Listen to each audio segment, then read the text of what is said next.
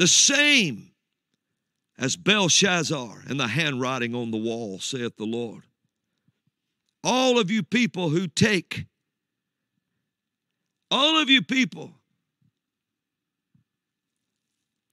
excerpts from this broadcast, you better pray as to what you say from it and what you take from it.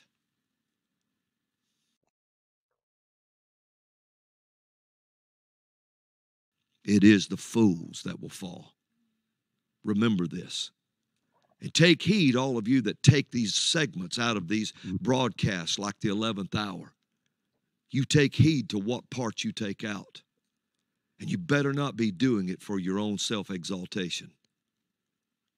You put it out to help the people. If you're going to try to snag something because you're doing it without permission anyway, but you stand up there and start putting it out, you better hope it's not to line your pockets with it. Because this is the night of Nabal's feasting. This is the time of his feasting. Well, eat up. Slurp it down, Nabal. Need to remember what I said, all of you that's going to snag segments out of this broadcast. You better pray.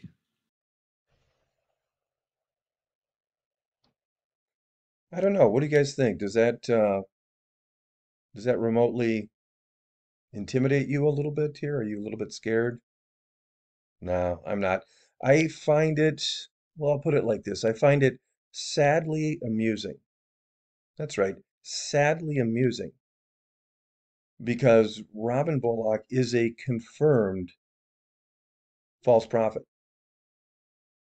And I just find it so ironic that even though his track record is zero, he still finds it necessary to come out and try to intimidate those who would take clips. And by the way, I'm going to play a clip in just a second. So we're gonna defy Robin's threats here. But it's just ironic because this guy has no credibility to even make these threats in the first place. But narcissism is a is a special kind of gift because in his mind, making these little threats, uh, almost alluding to the fact that God is his own personal weapon, and you just better pray, or I'm going to sick God on you. That's basically what he's saying. And he's made these types of statements over and over and over and over again. But there's a huge credibility uh, issue here. And so, though he tries to intimidate, it falls flat, just like all of his alleged prophecies. Robin wants you to think that the body of Christ today would just be lost without the YouTube prophets. We would just be lost, and we're to be thankful that in his mind that God sent him just to guide us through, because the Word of God is just not enough. It's not enough. We need Robin Bullock. So you better watch out. You better not pull out any excerpts from his videos because you might be in trouble. But all right, so let's do that. Let's go ahead and do that anyway, should we? All right, so let's play this next clip. Listen very closely and we'll comment. Yeah, well, today it's been a special day. It's been a day of the prophetic. And, I'm like Elisha. The anointing that is on me as a prophet is similar to the anointing on Elisha. And I never told anybody that, the Lord had told me that. When I heard this, I thought of, mocking him, saying something funny, but it's gone too far here. This man is destroying lives.